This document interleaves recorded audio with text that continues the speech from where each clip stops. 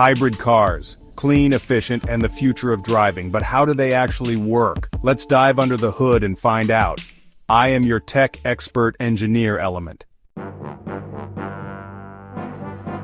A hybrid car is exactly what it sounds like. A hybrid between a traditional gasoline car and an electric car. It uses both an internal combustion engine and an electric motor to move the vehicle. Sometimes the electric motor drives the car by itself. Sometimes the gas engine does. Often they work together. Not all hybrids are built the same. Let's look at three main types. Full hybrid, like the Toyota Prius. It can drive using just electricity, just gasoline, or both. Very flexible. Mild hybrid, think Honda Insight. The electric motor only assists the gas engine. It can't drive the car alone. Plug-in hybrid, PHEV, like the Toyota RAV4 Prime.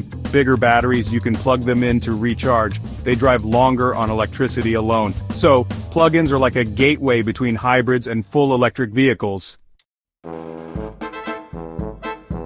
Now, let's get a little technical. Hybrid drivetrains come in three main designs: series, parallel, and series parallel, series hybrid.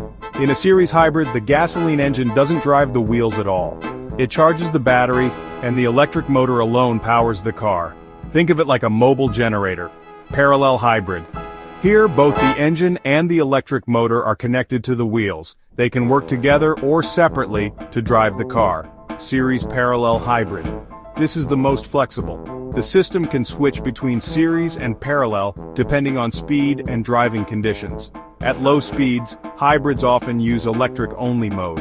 When you accelerate hard, both systems combine to give maximum power. When you brake, the car captures energy and stores it back in the battery. That's regenerative braking.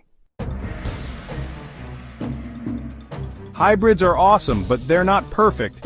Here's the quick breakdown. Better fuel economy, save money, lower emissions, save the planet, less dependence on gas, more freedom, more complex, can be costlier to repair. Batteries eventually wear out, but usually last a long time, heavier than regular cars. Some of the most famous hybrids include the Toyota Prius, the Pioneer, the Honda Insight, one of the first, and SUVs like the Ford Escape hybrid, showing that even big cars can be efficient. Did you know? The first true hybrid car was built in 1901 by Ferdinand Porsche, and today there are more than 20 million hybrids on the road worldwide. Hybrid cars combine the best of both worlds, clean electric power and the range of gasoline engines. They're not just the future, they're the now. Thanks for watching. If you enjoyed this video, hit that like button, subscribe for more, and comment below. Are you ready to drive a hybrid? I am your engineer, Element.